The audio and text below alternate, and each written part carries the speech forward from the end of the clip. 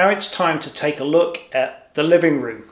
This is a room for relaxing, for socializing, watching television, reading a good book. It's probably not the place with the most hazards, but even sitting still is something we need to consider. Are we getting up out of our chair safely, etc.?